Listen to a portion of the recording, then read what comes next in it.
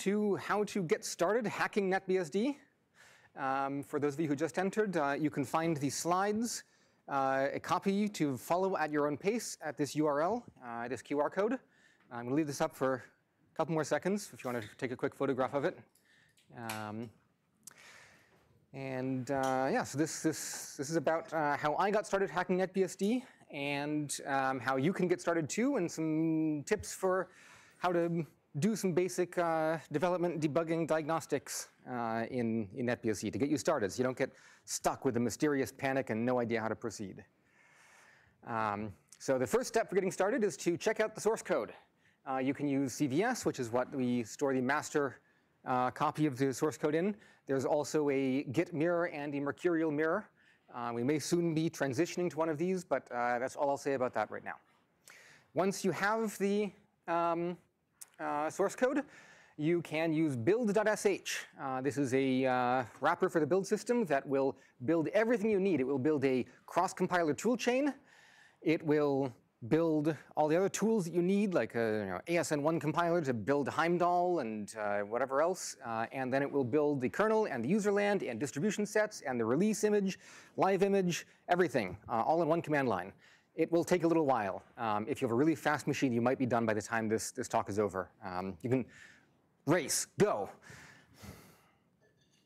So how did I get started hacking NetBSD? Well, back in the early 2000s, I lived in the Apple world.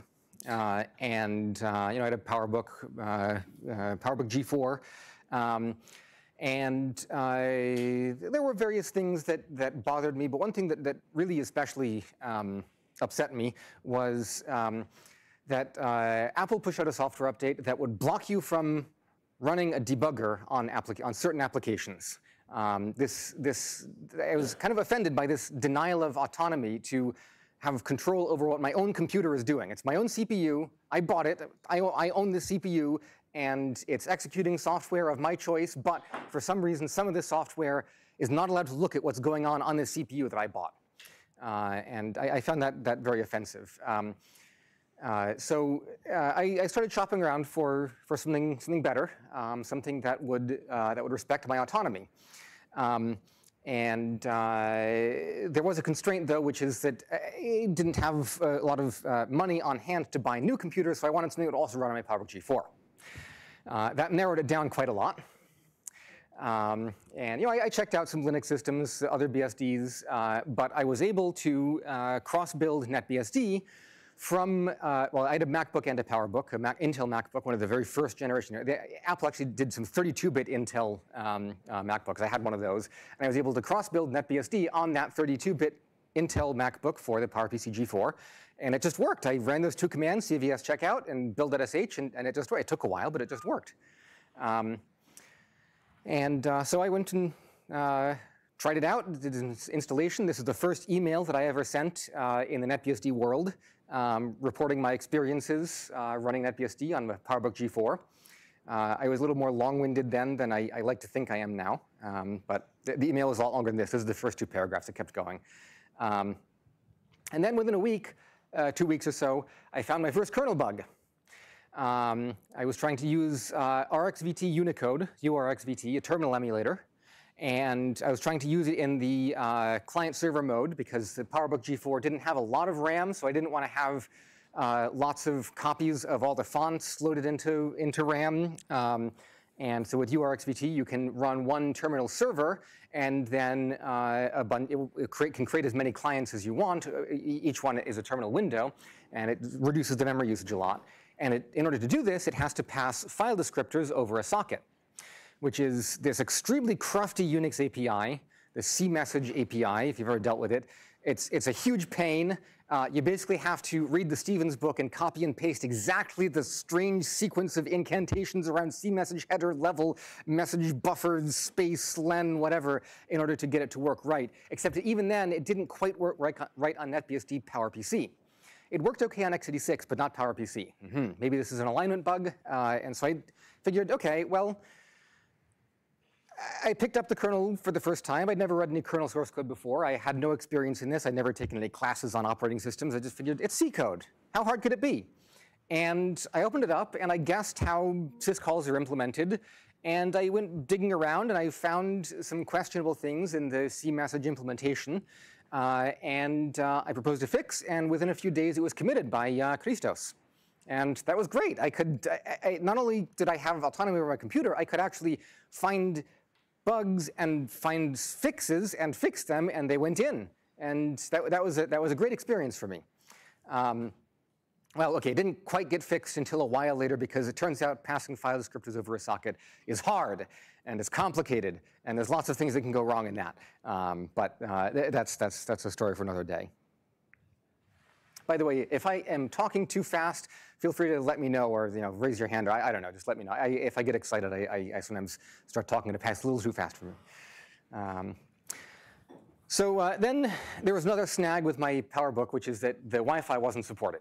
Everything else basically worked fine. Just Wi-Fi and suspend didn't work. So I thought, OK, well, let me see if I can figure out what kind of driver I need. And I poked around and did some research, and I found that the BWI driver from OpenBSD and Dragonfly was supposed to apply to the same kind of device, the same PCI IDs. I looked around at what the D message said, asked some people for help, and found that the BWI driver was supposed to work. So was supposed to support this Wi-Fi card, this Apple Airport Extreme.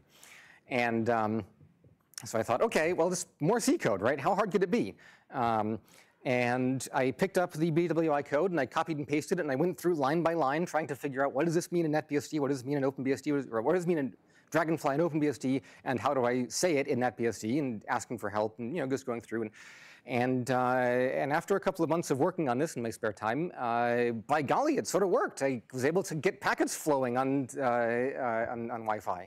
I mean, sort of worked. I didn't do a great job because I'm not a Wi-Fi expert, and maybe someday I should go back and do a better job of fix whatever bugs I left there. I don't use this hardware anymore, so it's not as relevant. But yeah, I picked a specific problem that I wanted to address, which is to get Wi-Fi working, and then I just dove into that. And in some sense, necessity is the mother of invention here. You get to it's very, very educational to pick a problem and then just figure out what's going on the way to solving that problem. Even if you don't solve the problem in the end, you probably learn a lot along the way.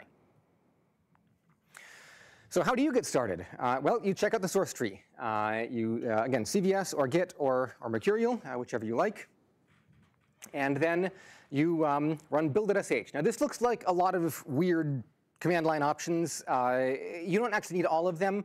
But I'll just run through quickly what these are. They're fairly straightforward. -o /obj just means put all the build products in this directory. It will never touch the source tree. You don't have to worry about cleaning out your source tree later, git clean, or the CVS equivalent, which doesn't exist, or anything like that. Just everything goes in /obj. If you want to start a clean build, just move it out of the way. -u with uppercase U is an unprivileged build. Traditionally, back in the days of yore, you would have the source code in /user/source, and you would build in /user/obj, and you would only build privileged, because if you're doing development, of course you have root, and that's yeah.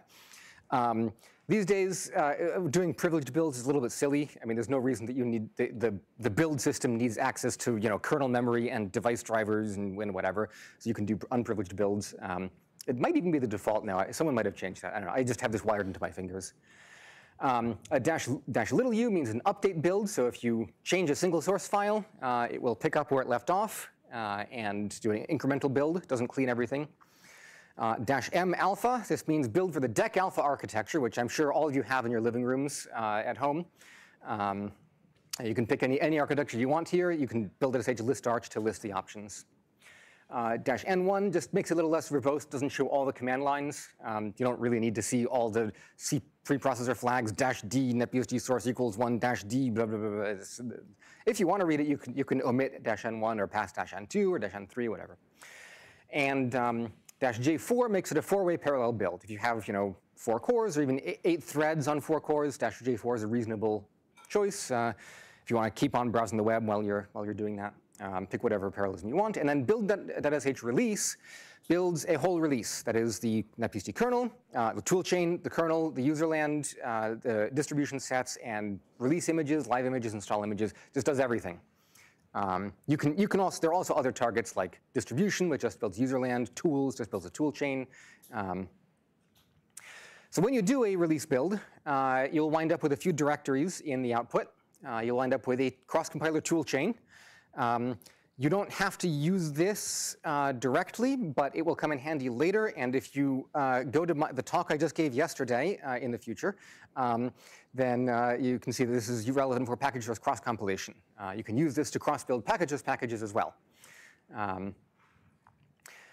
Then in the release dir, there are some release products like the distribution sets, base.tgz, etsy.tgz, comp.tgz, and so on, and kernels that have been built, as well as installation media and live media, like a live image. You can just boot up and there's NetBSD running, full system installed.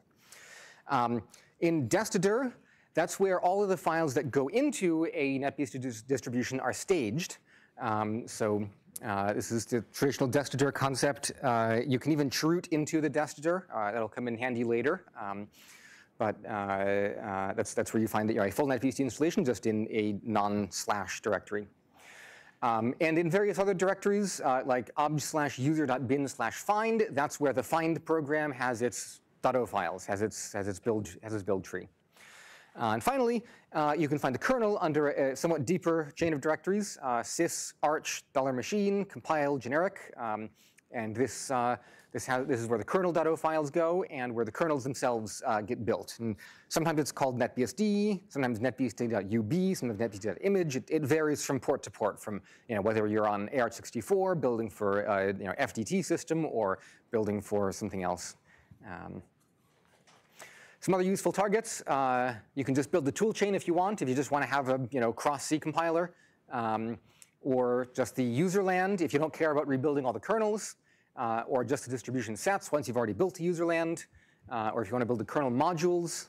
There's a bunch of different commands for other operations. Yes, there's a question. Yes, when you build a release, why do you need to build a cross-compiler toolchain? The question is, when you build a release, why do you need to build a cross-compiler toolchain?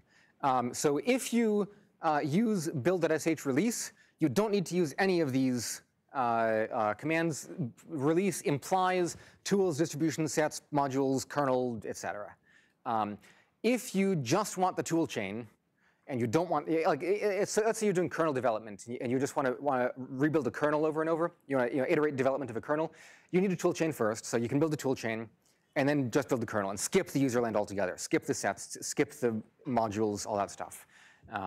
But if you're building a whole release with the kernel, userland, distribution, release images, live images, et cetera, then build.sh release does all of that. You don't need to use the finer grained operations. If you're just doing a kernel development, then you can use the kernel equals generic build.sh command to build just one kernel with the kernel configuration generic. There's a few different kernel configurations for each port. Usually there's going to be an install kernel that is very stripped down. It is just enough to run the tiny installer image, and that has to fit in very small spaces like floppy disks traditionally. Actually, we still use floppy disks in a sense for our release engineering test bed.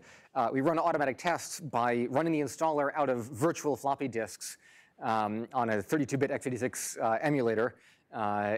We have a bunch of different test beds. One of them does this. So we still exercise the floppy disk path, even if it's a little archaic to our ears. And then there are other kernels, like the generic one is what you usually want to be running on your laptop, on your server, whatever.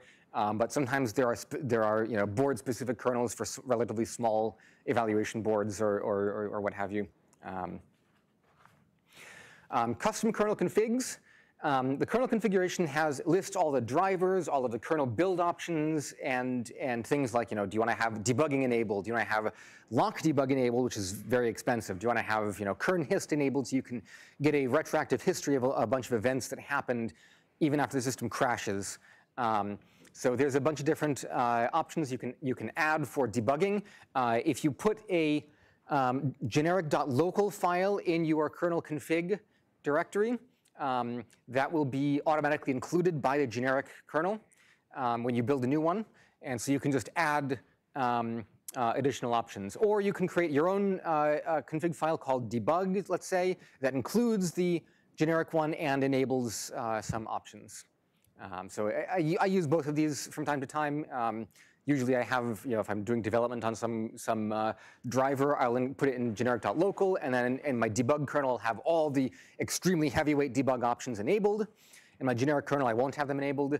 And if something goes wrong in the generic kernel, I try the debug kernel and try to track it down when a crash happens, or when a hang happens. See if lock debug catches a mutex mistake.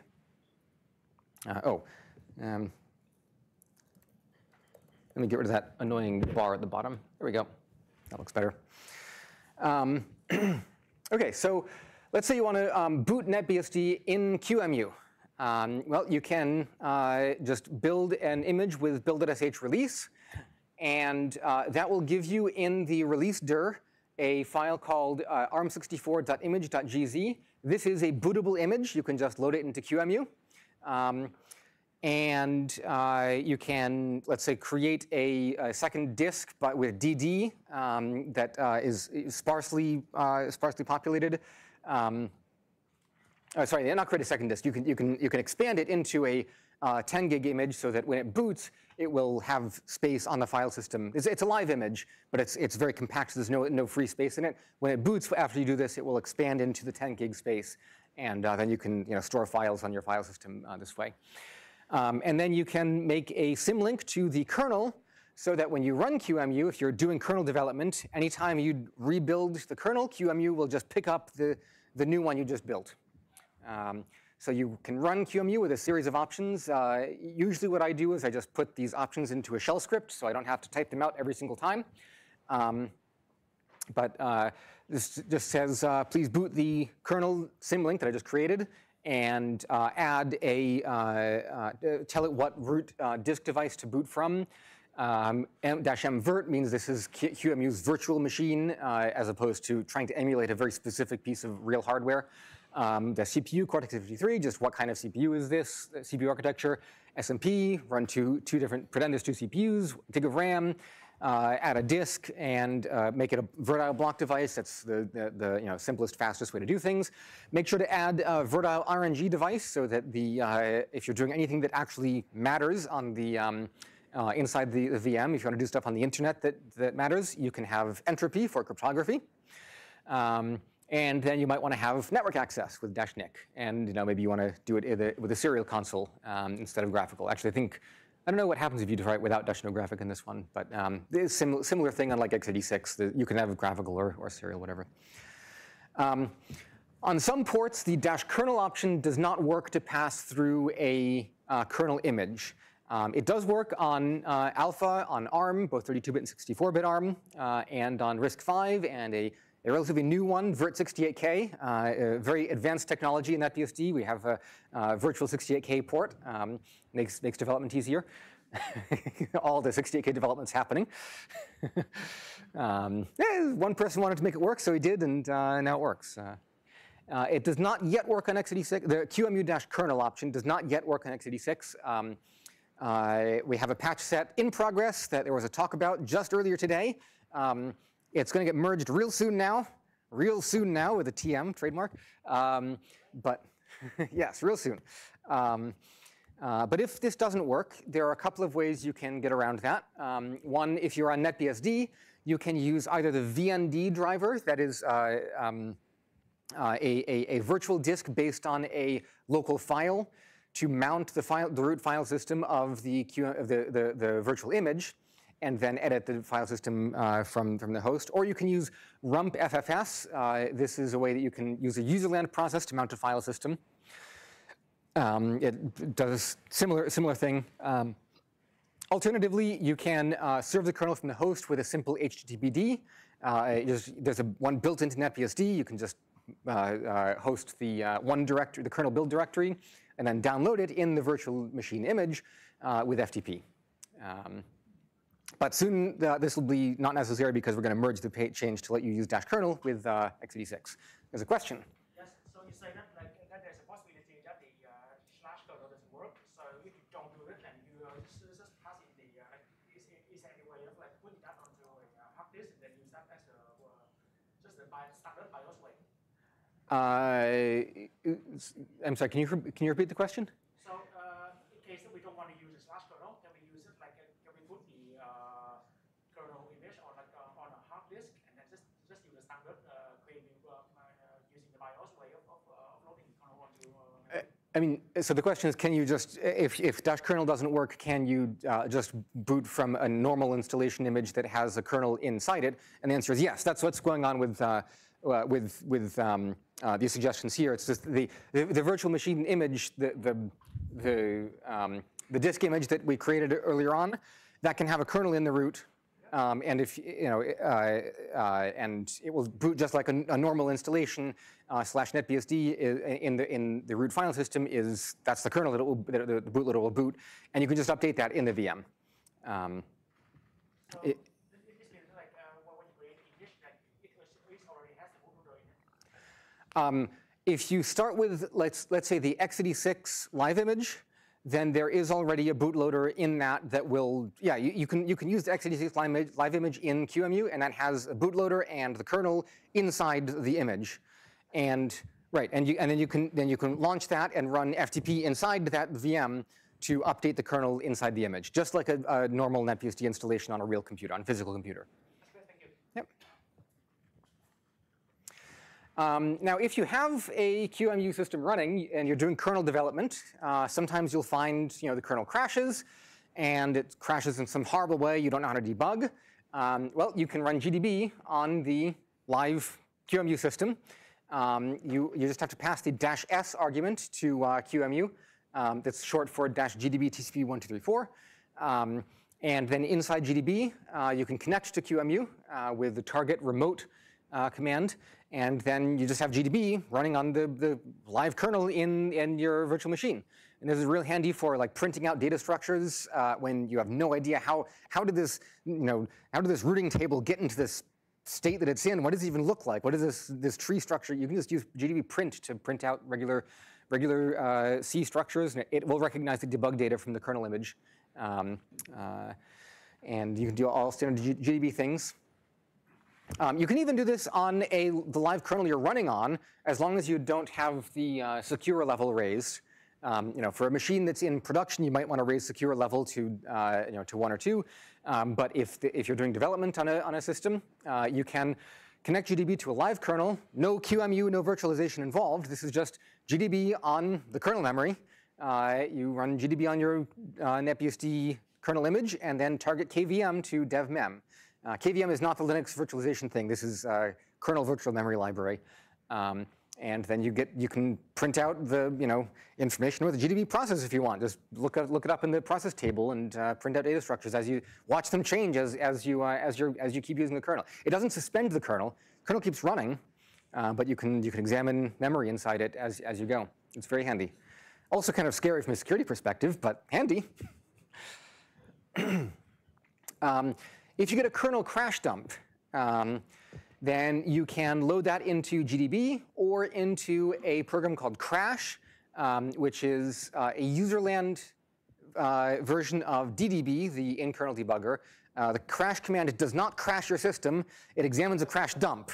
This is an important point of confusion that we maybe should have thought of when we picked the name, although I think the name came from a much earlier debugger many, many years prior. I'm seeing some nodding in the back from, yes.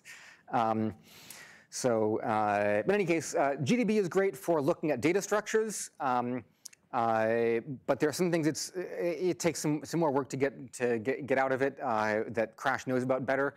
Crash is good for getting stack traces on any of the threads or CPUs in the system that were running when the crash dump happened. It's also good at looking at like the process tables. We could maybe adapt GDB to figure that out by writing some GDB scripts, but Crash is pretty handy. It already knows how to do a bunch of this stuff. You can look at the DDB man page for more commands available in Crash. Also, it's often useful to just look at the kernel message buffer, the console output with a dmessage command, and you can get that out of a core dump too, kernel core dump. Sometimes that's enough to figure out what happened. You'll see a stack trace at the end, and I see what happened there. See the assertion failed, and you realize that I made this data structure invariant wrong or something. It's also good to verify when you're doing development on a machine that core dumps actually work, because core dumps are great.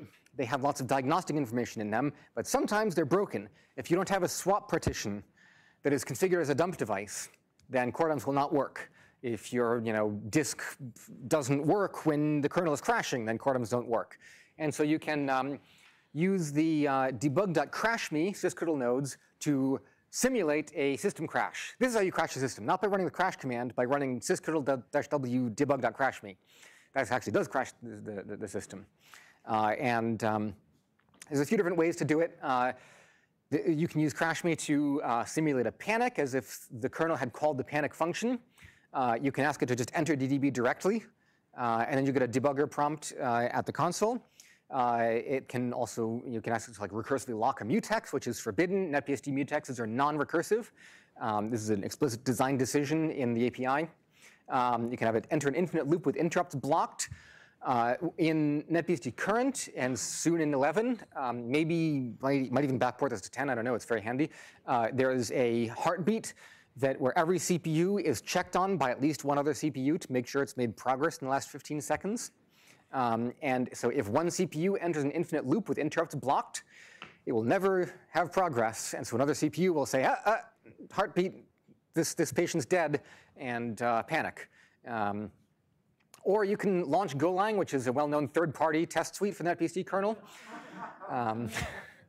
No, crashme doesn't do that. You have to launch Golang yourself outside crashme.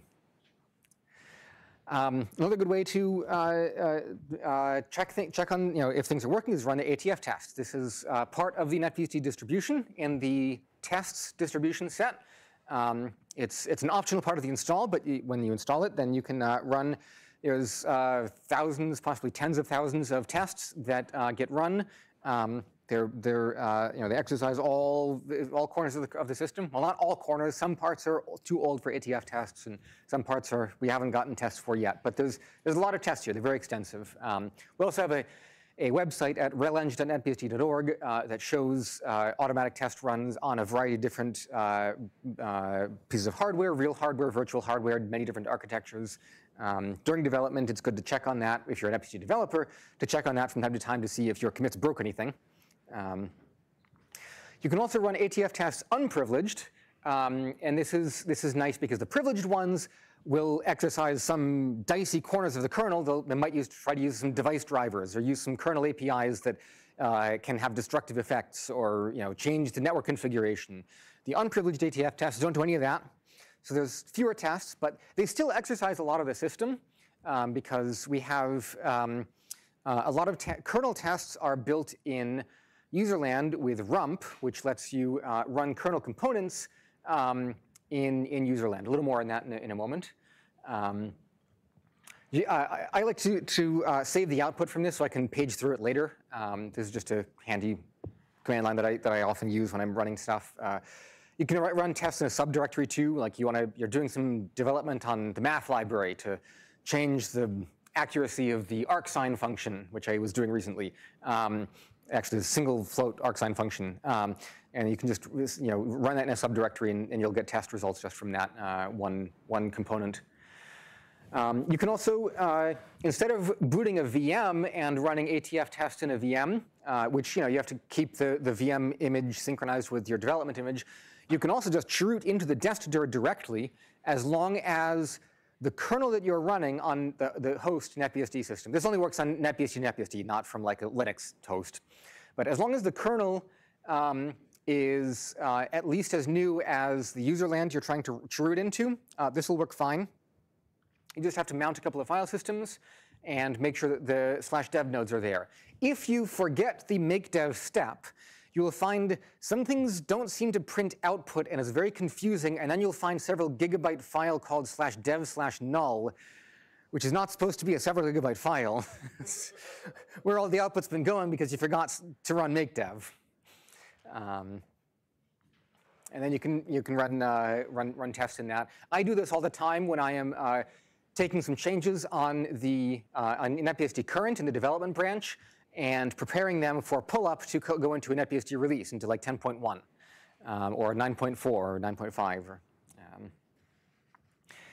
If you want to develop one library or one program at a time, you can just cd into the directory for the source code for that program or library and use the nbmake, the make wrapper.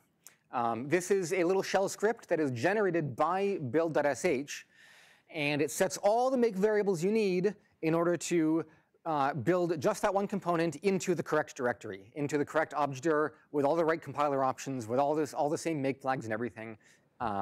So you just run this, run depend all. Depend all generates the .d dependency file, so the make will track if you change a header file, it will keep track of that when you rebuild a .c file that uses that header file. And then install will put it into the destdir. And once you've done that, you can test again straight from the chroots. So I often have two terminals side by side. One terminal that's in this user.bin directory or whatever, just with depend all, install, iterate that. The other terminal I have in a chroot, and I run ATF test, ATF run, ATF report, and that's how I iterate development. Plus one other Emacs window open to edit the source code. Each program or library has its own little makefile. These are very small makefiles. They, if you're not familiar with BSD development, these makefiles usually just say, this is a program. It has the source files a.c, b.c, c.c, and it's called foo, and that's it. That's all the makefile says. You don't have to write these big, long, elaborate makefiles that have rules for everything and all the details spelled out. This is a very simple declarative system, so it's often easy to track what's going on in these makefiles. Very easy to keep them up to date and edit them. You can find some documentation in the bsd.readme file. A note: if you change a header file, you might spend a lot of time rebuilding a program that uses it, running the tests and finding this doesn't make any difference. Why is this not changing anything? And that's because the header files are taken from the destdir, and if you change a header file, you have to reinstall it into the destdir before programs will use it. So this is done with the make includes target. This applies whether it's in source/include or source/sys/sys, where the kernel header files are. So this is a common mistake that I have made. Why is this still calling the wrong function? I had the pound define do it differently. Oh, I forgot to do make includes. So let's talk about device drivers.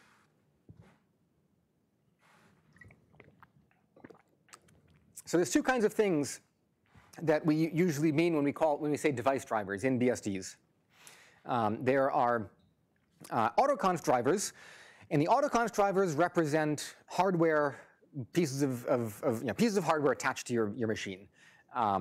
And they're arranged in a tree. So you usually have some main bus that has some PCI buses hanging off it, maybe an ACPI device tree underneath that, and each PCI bus might have some devices attached to it, and there might be some other PCI buses attached to it, and so there's this tree of physical hardware devices. Some hardware systems have directed acyclic graphs instead.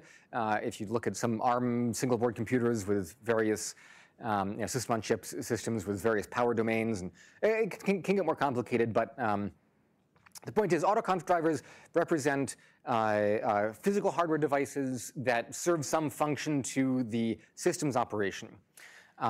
Many of them don't have any interface to userland. Many of them are just like clock devices that the kernel has to flip bits on in order to make some other device work.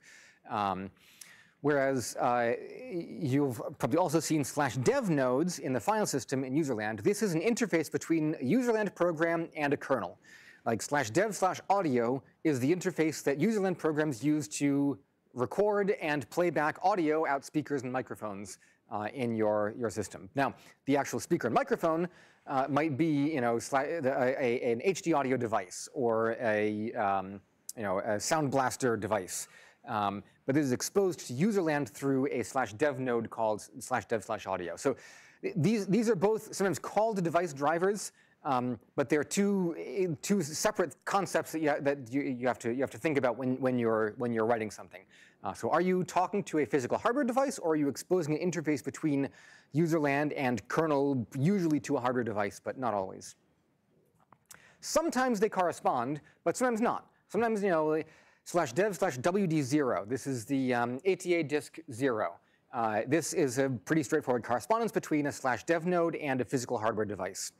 But in the case of /dev/audio, there's no one-to-one correspondence here. The audio device, there's a mixer in the kernel that will actually combine audio from different sources, different sinks, whatever, the physical hardware.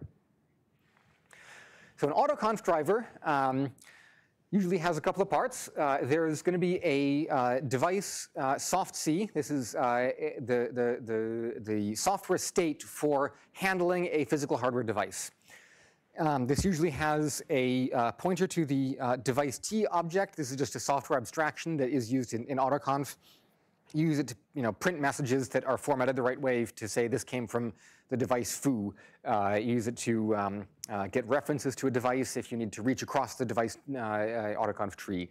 Then there will be some other software state, like maybe software a mutex lock in order to serialize access to some of the other members. Maybe there will be a bus space region if you want to map registers from a physical hardware device. So you can peek and poke the hardware device's interface. And then you have a CF attached decal. CF attached decal 2_new. Somebody went a little overboard with adding variants to the CF attached macro. Someday we'll switch to C99 designated initializers and make this a little easier to read. But this just says here is an autoconf device that has the following routines to match, attach, and detach. And it requires a state that is the size of a foo dev soft C. I don't know offhand where the term soft C came from. There might be someone in this room who does, but I'll have to leave it at that for now. It's just soft C means this is state for a device driver. The main active parts of an autoconf driver are the match, attach, and detach routines. The match function takes arguments from whatever bus you've configured this device to be on, and this goes in the config file for the kernel, and it determines can this driver handle this device? Does it have PCI IDs that this driver recognizes? Is it the right kind of PCI device, or does it have an FDT compatible string or Open Firmware compatible string that this driver recognizes? And if so, by what priority should it attach? So sometimes we have like a generic USB class of devices, and there are some gizmos from Acme USB Widgets Inc. that have a richer interface to the hardware, but also the generic class. The driver for the Acme widget should attach with a higher priority than the generic one because it can take advantage of that. So the match routine has some prioritization mechanism, but mostly it's just to say, does this, do I recognize this device? The attach routine allocates resources, connects it up to other kernel interfaces, and maybe scans for children. Like if you have a PCI device that has a PCI bridge in it, well, you got to scan for more PCI devices on the PCI bridge. And the detach routine is the trickiest part of things. It also gets least attention usually because you get really excited when you plug something in and holy cow, it works. And you want to announce that, but if you unplug it, well, it doesn't work anymore because it's unplugged, right? Also because your kernel crashed because you released the resources wrong because you didn't watch the talk I gave at your BSDCan last year, and so you should take a look at that if you want to write detach routines.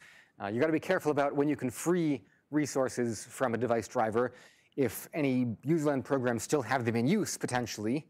And there's a complicated dance you have to do to make sure everything is right. We've been working on making it easier, so we've made a lot of improvements in NetBSD 10. There'll be more in NetBSD 11.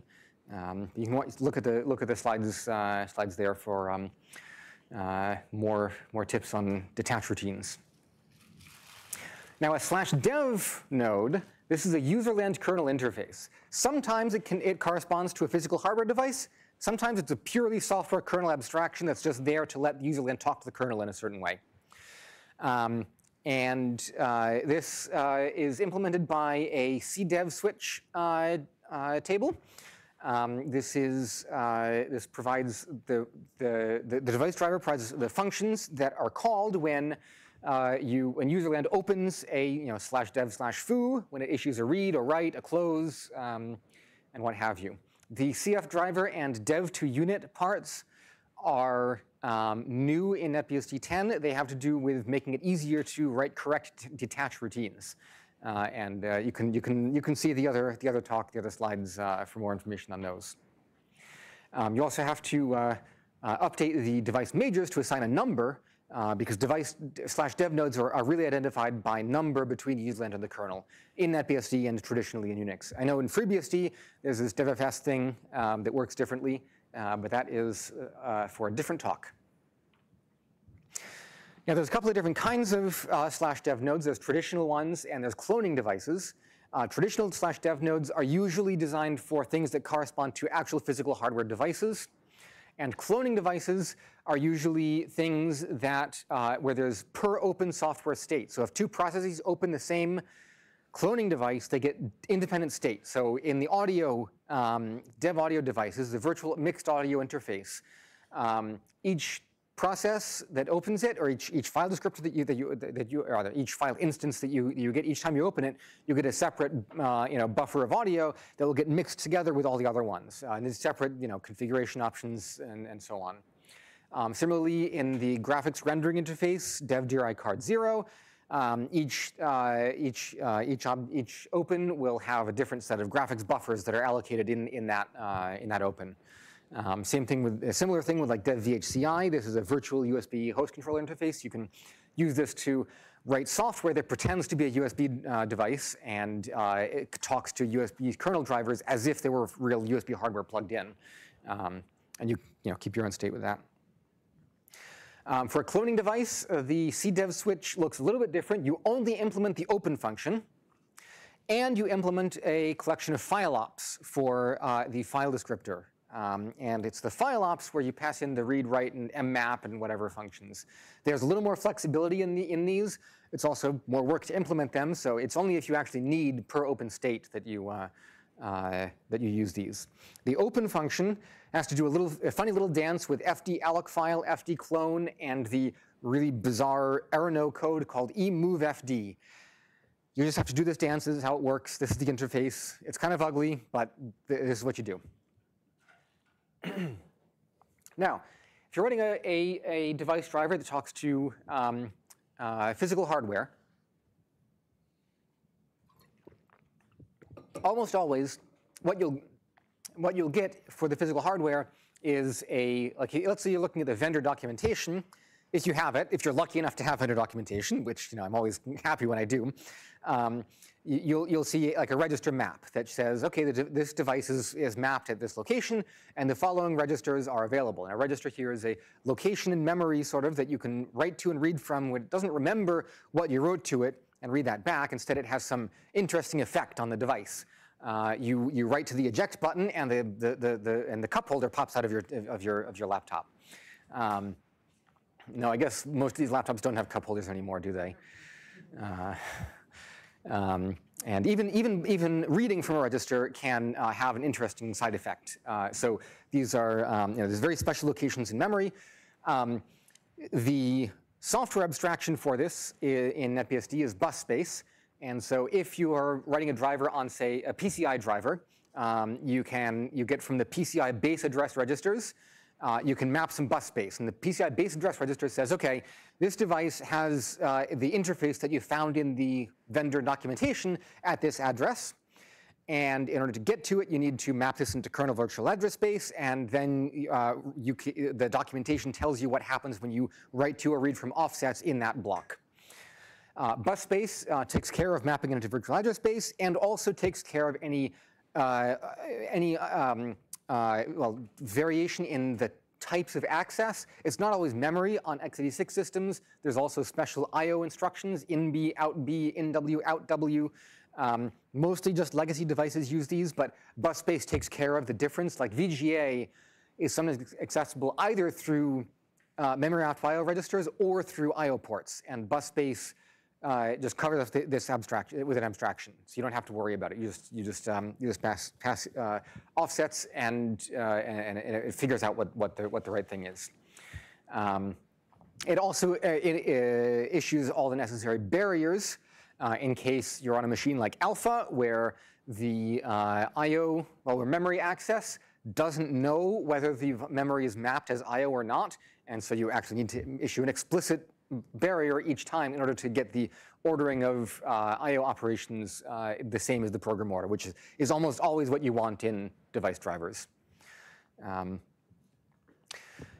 When you're working with registers, often you'll find, device registers, often you'll find in the hardware manual a big table of fields in a device register. You'll see, oh, bits 0 through 3 are the configuration index, bit 5 is the enable bit 6 is the interrupt enable bit 7 is blah, blah. When you're writing a NetBSD driver, you can use the handy bit or bits macros to get a bit field that represents exactly a contiguous sequence of bits as you just found in the hardware documentation. I took this from the Rockchip crypto engine documentation. I just went line by line, transcribed the table down with these fields. And then with shift-in, you can give a value for a field and the bit mask for that field, and it puts that value in the position of that bit mask. Similarly, with shift-out, you can take a register and a field for that register, and it will compute the correct shifting and masking to pull out exactly that field. So it's very handy to write down fields like this. It doesn't seem like a lot, but it's just another notation for writing down fields. But this is a huge improvement in terms of development time over writing down, oh, bit position 16, let me shift by 16 bits to the right, and then mask with 0x3ff.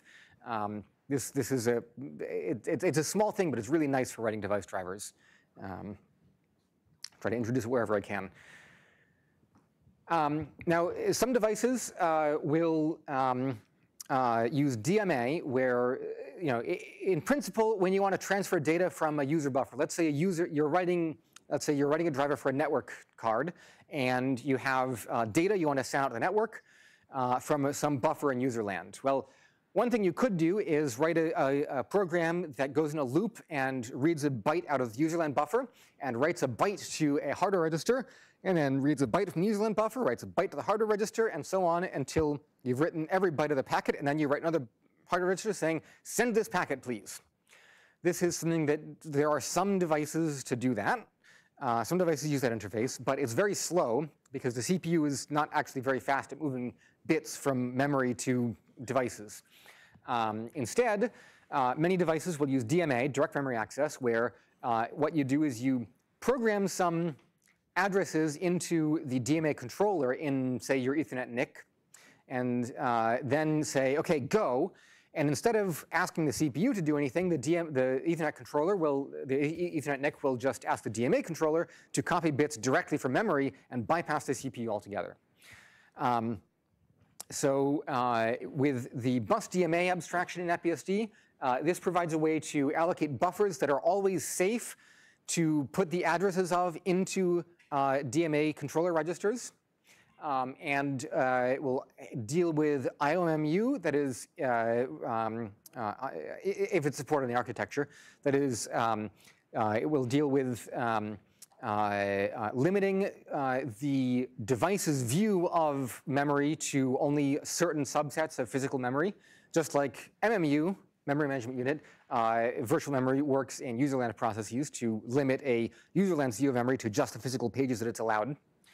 And BusDMA will also handle bouncing if necessary. That is, if you want to send a packet out from a userland buffer that doesn't meet some constraints of the hardware, maybe it's not in contiguous physical pages. Maybe it is, it straddles an alignment boundary. It straddles a 256 byte boundary, and the device can only handle transfers that are within a multiple of 256. Then BusDMA will handle mem copying that to a temporary buffer that is safe for DMA and passing it through. So device drivers don't generally have to worry about a lot of these details. You can just use BusDMA to get the right parameters for initiating a DMA transfer. Now, when you're doing kernel development, whether it's for for some device drivers, depending on the device driver, like USB ones, you can generally do this. PCI ones, not at the moment. But for other kernel components, like the the allocator or other things, thread synchronization primitives, file systems. There's a system called rump, short for Runnable User Space Metaprograms. Rump is a tool chain and set of APIs for taking unmodified kernel components and exposing them as userland libraries. So you can have a userland program that calls into the FFS file system implementation and the VFS layer so that it can take a regular file on disk, a regular file in your file system, and run the FFS file system on that file as a file system image, and all in userland. And we use this extensively in our automatic testing, especially for file systems, but also many other parts of the kernel. So that there's a test program. We'll create a just enough kernel state to run the file system, and run the file system to do some tests, create some directories, hammer on it with rename. Rename is the worst system call, the worst file system call. It's a huge pain, and so we use this extensively for testing. So you can edit, compile, and test kernel components from userland just by running nbmake, the make wrapper, in the rump directory, and then run the tests that use that. And if you look through the test directory, you'll find a lot that are using rump. You can just look at how they work. It's usually pretty easy to see what's going on with them. And if you're going to build other tests, then you can easily iterate development on kernel components this way. So who's got the source code and finished to build.sh? No, it'll probably take a little too. I don't think any laptops in here are fast enough to do that. It's the source tree has gotten bigger and bigger and bigger, and it's more and more stuff needs to get built, especially with like X11, which now requires LLVM to be built as part of the Mesa toolchain, graphics shader toolchain stack, and it takes forever. But anyway, any questions? Yes.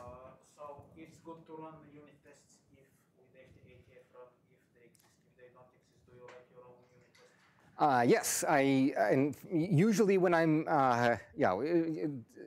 usually when I'm doing NetBSD development, I will either if it's physical hardware, then I usually test on physical hardware. But if it's not, then I will usually write a unit test, ATF test, and make sure that fixes whatever problem I'm working on. The problem that I find with ATF is that if you run the ATF run, if a test fails, it raises the exit code to non-zero. So you can easily put it into a script, check the exit code, and print an error message. If you pipe it through ATF report, then you lose the exit code.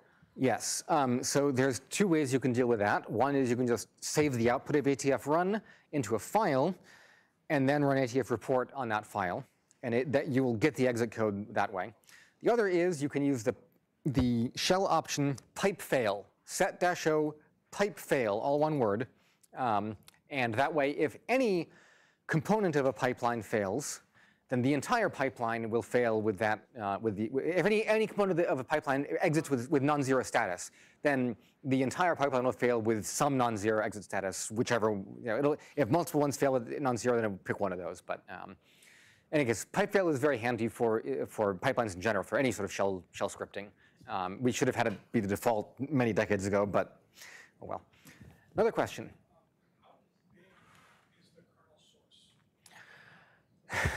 How big is the kernel source? Well, that depends on what you count as the kernel source. So here's the core kernel. This is 2.4. Well, let's see.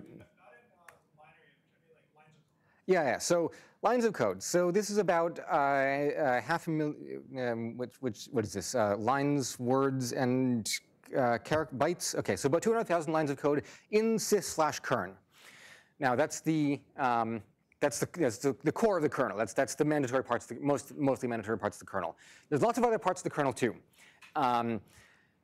Where you draw the boundary, I don't know where you want to draw that boundary. To illustrate why I'm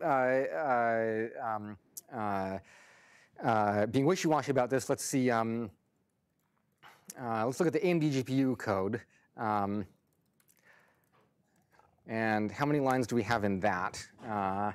So this is 2.3 million lines of code in AMD GPU driver.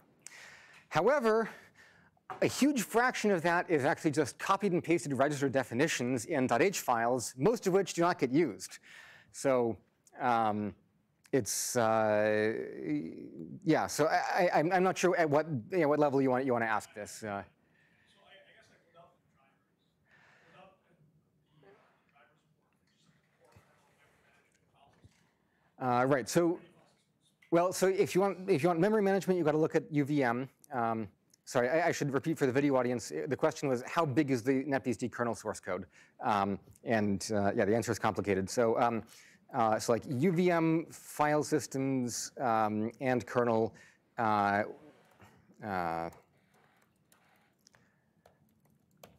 that ends up being about 500,000 lines of code, I guess. Except I should include libkern as well. Which is not much more, but a little bit more. the original tool was 200, right? Now you got 500. Well, I added the virtual memory system and all the file systems. Yeah. So initially I just gave you sys/kern. So anyway, this is you can use this to count if you want.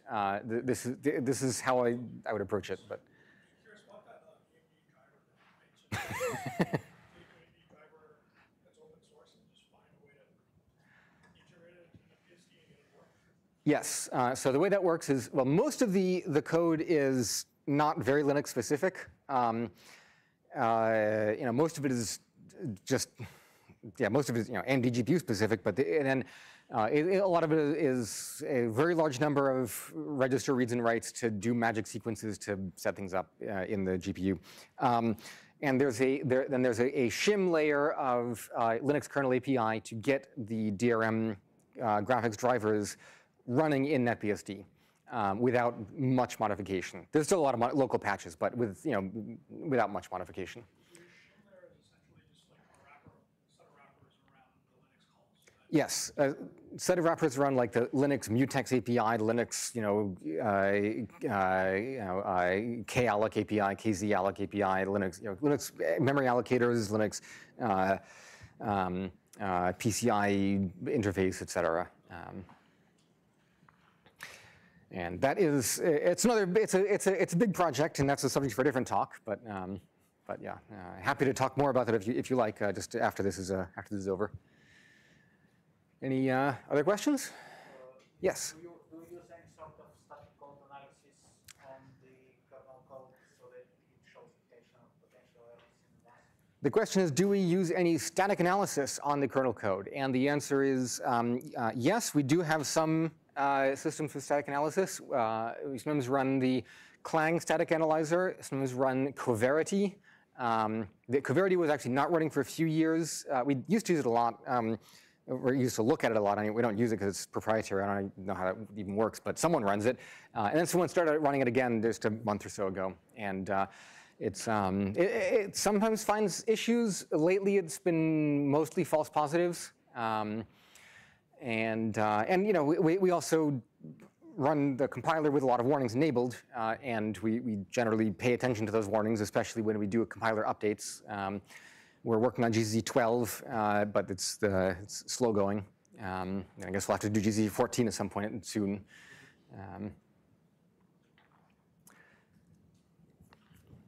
Other questions?